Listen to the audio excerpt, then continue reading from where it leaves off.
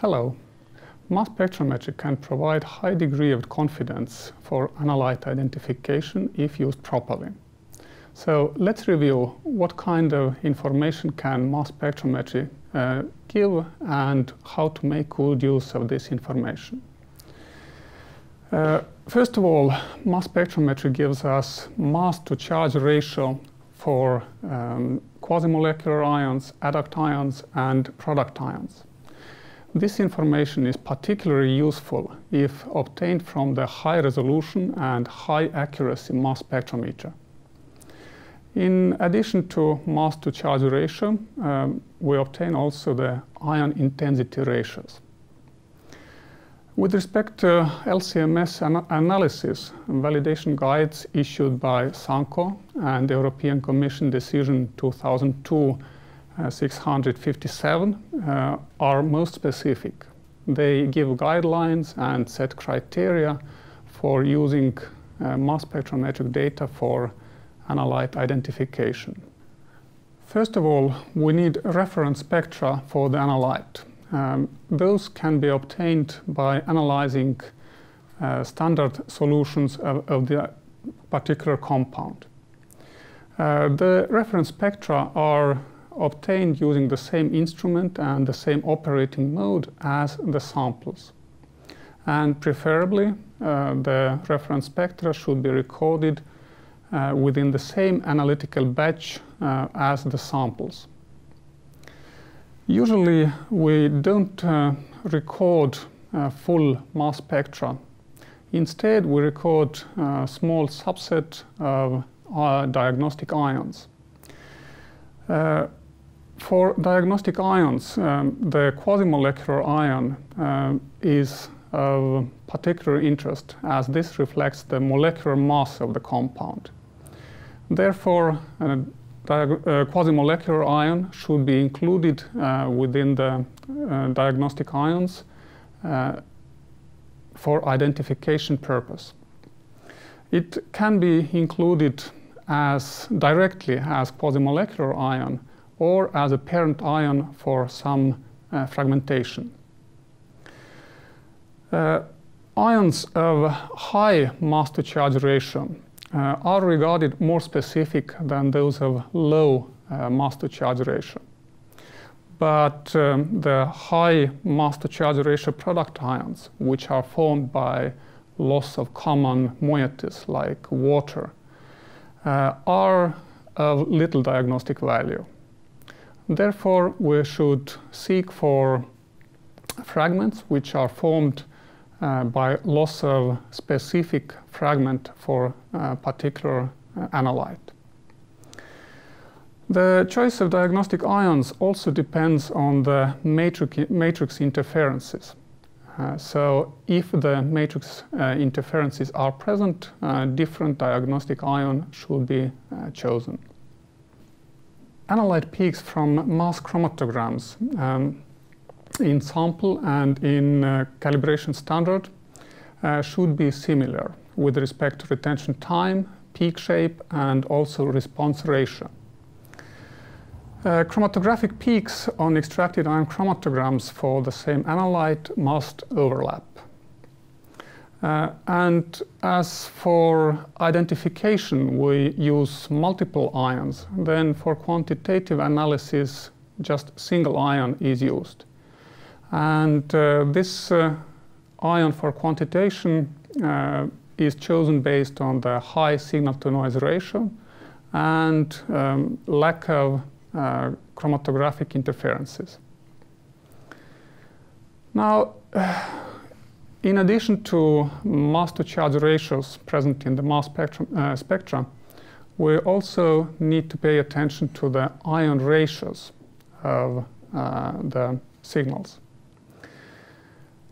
So the ion ratios of signals from a sample and from the standard solution must match. And as criteria for this match, the European Commission has set certain limits which depend on the relative intensity of the peak in mass spectrum.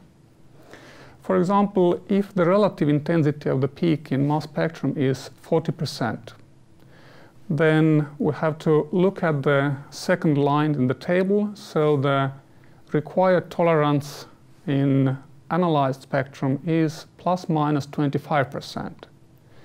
So 25% from 40 is 10, and therefore the range of acceptable relative intensities in analyzed mass spectrum is from 30 to 50%.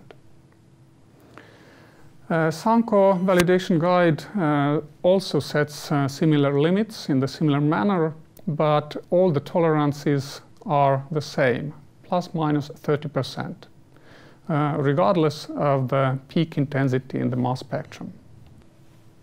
Okay, so the requirements for intensity ratios must be met, but for how many ions? The number of required ions for identification depend on the mass spectrometric technique used. And for example, Sanko has defined the required number of required diagnostic ions in this table. For single-stage low-resolution mass spectrometry, at least 3 diagnostic ions are required. For single-stage high-resolution mass spectrometry, 2 diagnostic ions is sufficient. For the most common experiment type, the MS-MS experiment, at least 2 product ions are required. And clearly, for all those diagnostic ions, the criteria set for the intensity ratios must be met. The number of points required for identification depends on the technique used for analysis. And European Commission decision has implemented a system of so-called identification points. To identify substances which have anabolic effect, 4 points are required. And to confirm identity of, for example, veterinary drugs, at least 3 points are required. The number of identification points earned for each analytical technique are listed in the guideline. A few examples are in the table.